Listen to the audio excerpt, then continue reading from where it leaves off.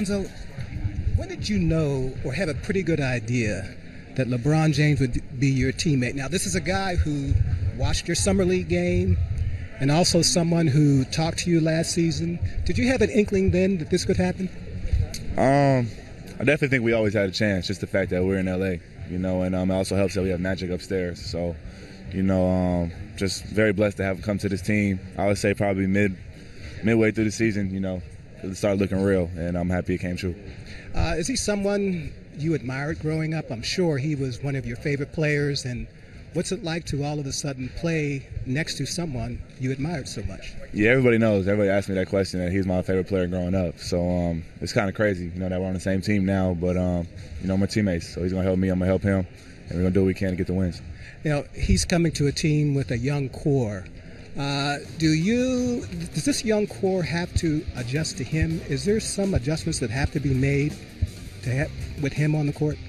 There's always going to be adjustments, especially when you add the best player. But I think as long as we, come in practice, play hard, and build a chemistry, we'll be okay. But I like the, mix we have of young guys and old guys this year. Now, this summer you had some surgery done on your knee. You won't participate in any 5-on-5 hard drills. What can you tell us about your condition? Conditioning needs to get back up. Obviously, I haven't been able to run. I just got cleared medically to do things now. So just progressively work to finally get to 5-on-5 and back on the court. The other thing you really wanted to address this summer was your jump shot. Can you just tell us about that process, when it started, what did you really want to accomplish, and where's it at right now? My jump shot, to me, I really haven't changed it. It looks a little different because I think I'm stronger now, so it's getting up to the rim a lot easier, a lot smoother.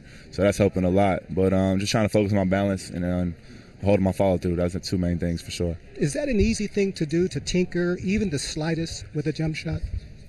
You just got to keep it consistent.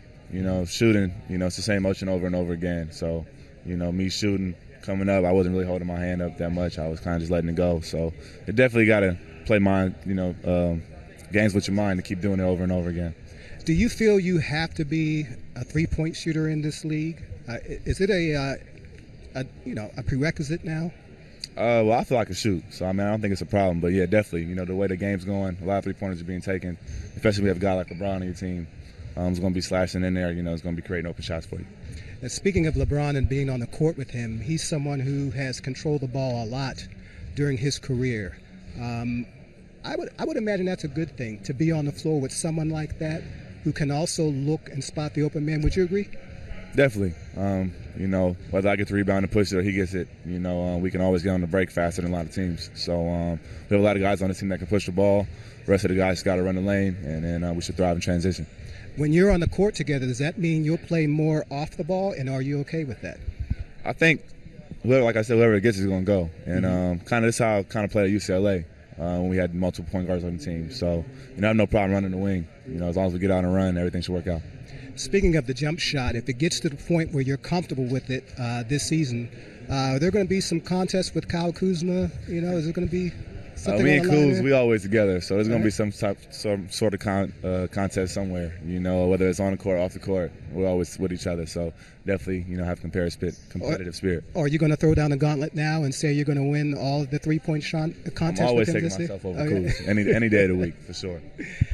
Tell us about your relationship with Rondo so far. I know it hasn't been long, but you've had a chance to talk with him, probably sit and watch film, just discuss basketball. What's that been like? Yeah, he's one of the smartest dudes I ever, talked to. You could definitely tell. You can even see it when they're playing 5-on-5 in here, just watching him. He's talking the whole time.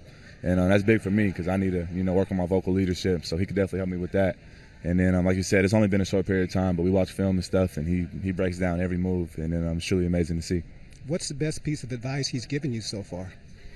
Well, Rondo, I don't think it's one thing. The way he teaches so much that you can pick up so much things. And like I said, the film session we watched, that's probably one of the best film sessions I ever had. Really? Was it a specific game you watched? It was a game that we played them at New Orleans. Oh, okay. So he was breaking it down, everything, what I could have did, what I should have did, and what he was doing, and it was crazy.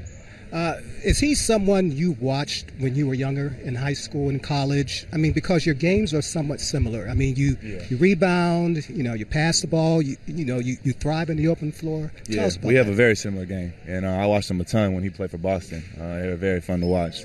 especially when they were playing the Lakers and, when they were going up against Miami. So, it was crazy that we're on the same team now, too. I kind of took some things from him, and, now I get to work with him every day. Now, I'm sure this is a collaboration, but is it a competition, too? Everybody likes to compete in here, so it's always going to be a competition. But at the end of the day, we're on the same team. We all had the same goal, so that's all that really matters at the end of the day. Speaking of this team this year, with all the new faces coming in, sometimes that's an adjustment, at least early. But what are your expectations for the year?